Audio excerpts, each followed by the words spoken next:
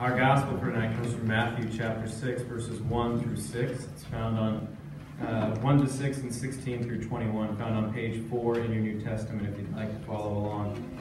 Hear the good news for this night. Beware of practicing your piety before others in order to be seen by them, for then you have no reward from your Father in heaven. So whenever you give alms, do not sound a trumpet before you, as the hypocrites do in the synagogue and in the streets, so that they may be praised by others. Truly I tell you, they have received their reward. But when you give alms, do not let your left hand know what your right hand is doing, so that your alms may be done in secret, and your Father who sees in secret will reward you. And whenever you pray, do not be like the hypocrites, for they love to stand and pray in the synagogues and at the street corners, so that they may be seen by others. Truly I tell you, they have received their reward. But whenever you pray, go into your room and shut the door, and pray to your Father who is in secret, and your Father who sees in secret will reward you. And whenever you fast, do not look dismal like the hypocrites, for they disfigure their faces so as to show others that they are fasting. Truly I tell you, they have received their reward. But when you fast, put oil on your head and wash your face, so that your fasting may be seen not by others, but by your Father who is in secret. And your Father who sees in secret will reward you. Do not store up for yourself treasures on earth, where moth and rust consume, and where thieves break in and steal. But store up for yourself treasures in heaven, where neither moth nor rust consumes, and where thieves do not break in and steal. For where your treasure is, there your heart will be also. Word of God, word of life. Thanks be to God. Please pray with me. May the words of my mouth and the meditation of my heart be pleasing in your sight, O God, my rock and my redeemer. Amen. Amen. Grace and peace to you from God, our Creator, and our Savior and friend, Jesus Christ. Amen. Amen. There's a truly amazing part of our Ash Wednesday gospel reading that largely goes unnoticed each year. And it's this. It was written exactly like somebody was having a conversation with a 5-year-old. Beware of practicing your piety before others in order to be seen by them. Why? For then you have no reward from your Father in heaven. Whenever you give alms, do not sound a trumpet before you. Why? Truly I tell you, they have received their reward. Whenever you pray, do not be like the hypocrites, for they love to stand and pray in the synagogues and at the street corners, so that they may be seen by others. Why? Truly, I tell you, they have received their reward. But whenever you pray, go into your room and shut the door and pray to your Father who is in secret, and your Father who sees in secret will reward you. To everything you should do in this gospel passage, there's a why associated with it. I don't know about your household, but the answer to why of because I said so only ends with tantrums. Why do I have to go to bed? Because I said so. But I don't want to go to bed. For a long time, in a church, in the church, because I said so was the governing rule. For a long time, the general masses were not allowed to read the Bible themselves, because it was thought that it was too dangerous in the common person's hand. And so they could only rely on, because I said so, that's why. This changed a bit, thanks to people like John Wycliffe and Martin Luther, who translated the Bible into the language of the people. For Wycliffe, it was English. For Luther, it was German. But we never fully lost the because I said so that's in most churches. Why do we publicly confess even though I can confess to God in private? Because I said so. Why do we worship Sunday mornings when we could sleep in and still come in the afternoon because I said so? Why do we pray when there are times when prayer doesn't seem to have the responses we want? Because I said so. But because I said so is not good enough for my 5-year-old, and it's certainly not good enough for all of you. It stifles our faith because your faith is not identical to my faith, and the things that work for my faith are not the things that work for your faith. They're not the ways that you need to find in order to better connect to this Jesus that faced temptation for 40 days and 40 nights. This Lent is an interesting time. There's a bit of a love-hate relationship with it. And it's even in pastors, this love-hate relationship. And I see it most prevalent when I see a Protestant pastor interacting with a non-denominational pastor.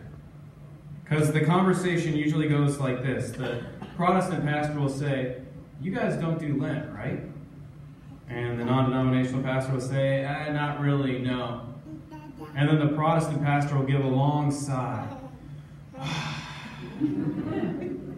That's nice. As if there's this longing to be free from the shackles of soup and evening worship and devotionals. And don't get me wrong, Lent can be a lot for everyone. It can be a lot to take on. But there's an amazing beauty to Lent if we allow it.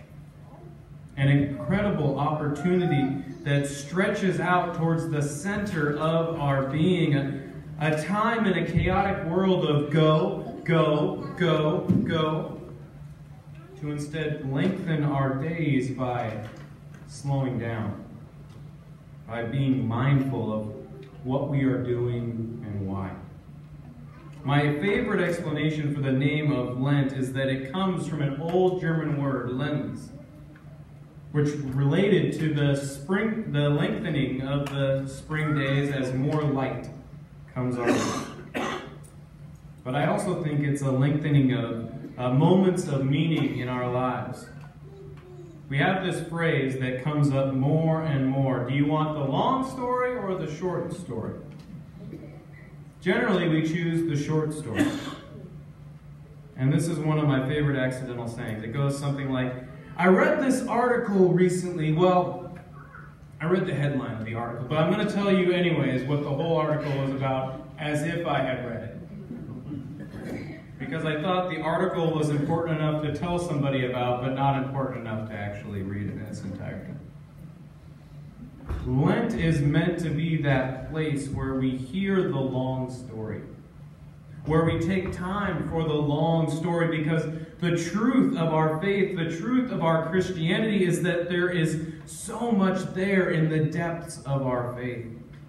So much grace, so much meaning, when we allow ourselves to ask why and hear that answer. Think of just this Wednesday, this Ash Wednesday, when we're basically known for doing just one thing, putting ash on our foreheads. But why? Guess what? There's more than one answer. If you thought, I know the answer, unless you said answers in your head, there's more. Here's one.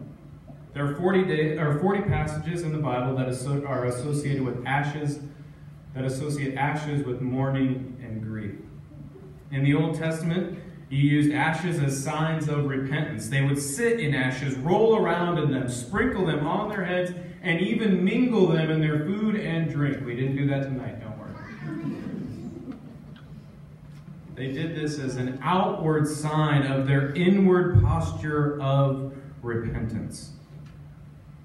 We, in part, use ashes as an outward expression of our need to begin again, to be renewed. But what about this one? Ashes are a sign of physical death, as in ashes to ashes. We began as dust, a joyless and lifeless existence, and our bodies will return to dust until we are raised again by Christ.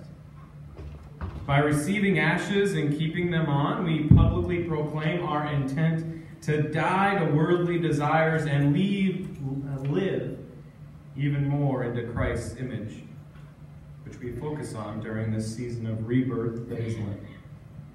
Or how about this? For over 1,200 years, on the day of ashes, faithful followers have approached the altar and received ashes upon their forehead. So you could start out by saying the church's oldest answer. We do it because we've always done it that way. But also, these ashes are made from burnt palm fronds that were blessed on the Palm Sunday of the previous year. Noting that times of joy, like Jesus' triumphal entry into Jerusalem, can turn to ash. But even with ash, God's not done. Or, God formed Adam out of the dust of the earth, which we read about in Genesis 2:7. In addition, Jesus healed the blind man with clay, earth, and spit. We didn't add that to your soup either.